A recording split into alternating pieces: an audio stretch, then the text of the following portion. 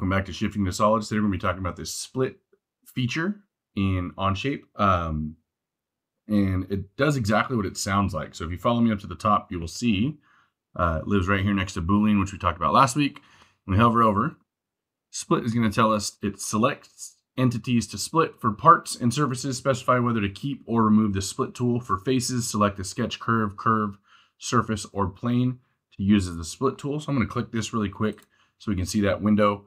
But I want you guys to understand that today we're only going to be talking about the part tab. The face tab is if you're doing more surfacing. And what I've come to notice in Onshape is that I tend to work in the part realm. There is a way and a different method of thinking using surfacing tools. And I know a lot of the 3D features we've used so far have a surface option. And we haven't really hit on that. I think I'm going to finish this toolbar, and then I'm going to go back and try to show you guys how to do things from a surface standpoint. So today we're only going to be talking about the part tab and split, not the face tab. You would think that it would do some things like based off of faces of parts, but it's not as straightforward as you think it might be. So I'm going to get rid of this really quick. And like always, we need to start with some geometry. Let's start on the top plane. Hold down Shift and S to start a sketch, N to normalize your view, and P to hide that plane. So what I'm going to do is I'm going to start with a corner rectangle at my origin. I'm going to come to the left, and we'll just make this 10 by 10. We're going to make a square, 10 by 10 square. And off of the top, I'm going to make another rectangle that is 10 by 5. That way we get a little bit of different geometry. And then what I'm going to do is I'm going to take this point here. I'm going to draw a line from that corner to my midpoint and a corner from here to my midpoint. So this is the shape we're going to make. So 10 by 10 square, a 10 by 5 rectangle, and just center to midpoint, or corner to midpoint, corner to midpoint. Now we're going to Shift E to extrude it, and let's go up a solid 10 inches, and we'll say OK. Now we're going to click this front face right here, Shift and S on this face right here, and the way you can check is you can see that rectangle is going to tell me where I'm going to be drawing. We'll do N to normalize our view, and I'm just going to draw a rectangle kind of here, and we'll give it some dimension. I want it to go, we'll say 5 from the side. Shrink that down a little bit. We'll go 5 from this side, and we'll go 5 from the bottom. So it can hang off over the top, because what we're going to use this as a cutout. So we'll press Shift and E. We're going to click remove, and I want this surface to go all the way through. So I'm going to switch it from blind to a through all, and you'll see now I have a nice cutout of this shape here. So we'll go ahead and accept that. So I have this different shaped part. What I'm going to do, you'll see it's not just, if it was a cube, it would only have 6 faces, but if we count, I have 1, 2, 3, 4, 5, 6, 7, 8 around the perimeter. We'll go 9, 10, 11,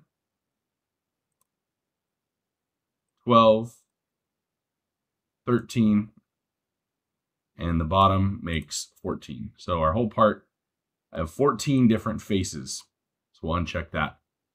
But what I'm going to do is I want to split this thing into various parts. So maybe this is the footprint, and I'm going to use this as some sort of, maybe it's a mount, and like this L shape over to here is going to be one part, and then this is going to be another part, but I drew it as one existing. So we're going to click our split tool, and if we zoom in on that box, remember it's going to say parts or surfaces or curves to split. So what we're going to do is I'm going to click this part. We'll zoom back in. Now it's going to say entity to split with. Okay. So what do I want to split with?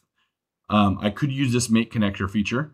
But what I like is using these surfaces. So if I click this face right here, you'll see that it's going to use that. It's going to take that face and almost use it like a blade, and it's going to cut it across both sides.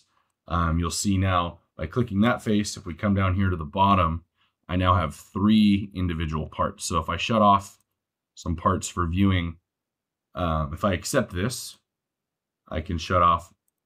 There's part 1, there's part 2, and then our bottom plate is part 3. So maybe these are some blocks that are going to get some studs for mounting, and then this will get aligned somewhere else. Whatever, you can do a bunch of different deals. But let's get rid of, instead of splitting from that entity, let's split from, let's go to the other side. Let's split from this face right here. So now you'll see it continues that geometry. And in this aspect, I only get 2 parts. So if we accept that, I can shut off part 2. And I have there. Can turn part 2 back on, shut off part 1, and you'll see I have 2 separate parts. One thing I don't like about the split feature is that it doesn't change the color.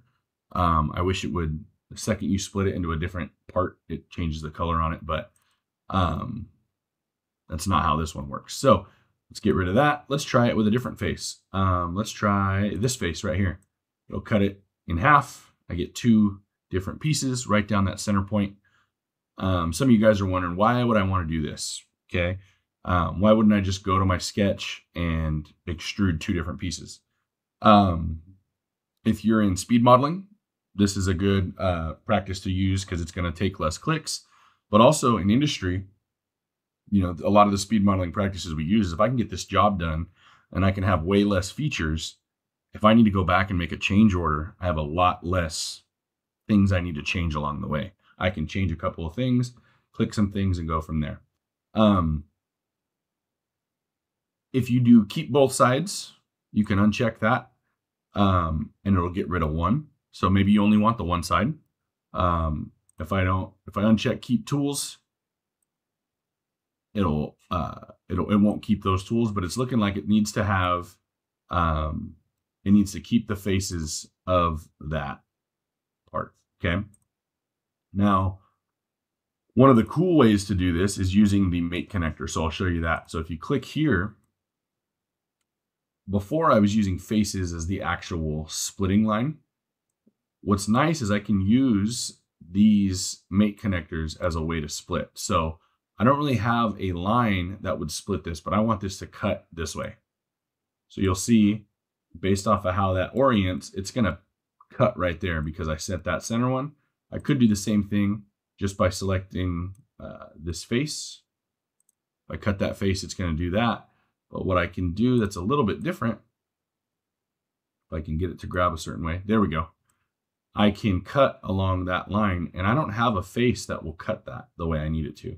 So using a mate connector is really cool to use this feature the way I need it to. Again, I could do an extrude, right? If I shut part 2 off, I could have extruded this out and made another block.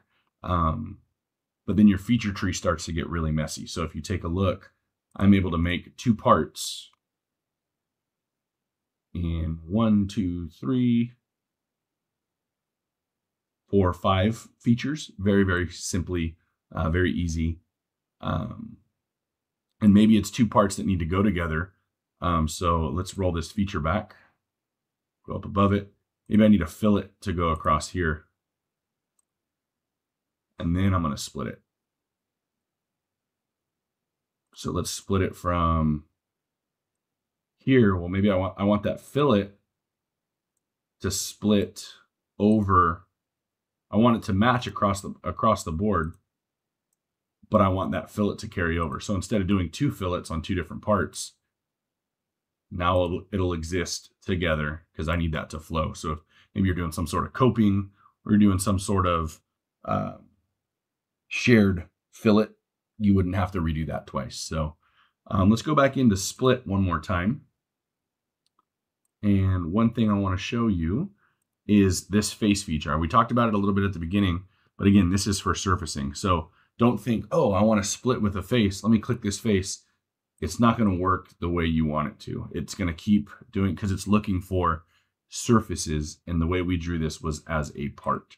So go back to part and use these tools here. Again, if you're running into some issues and you're like, I don't know how to do this, I've watched the video and I'm still kind of lost.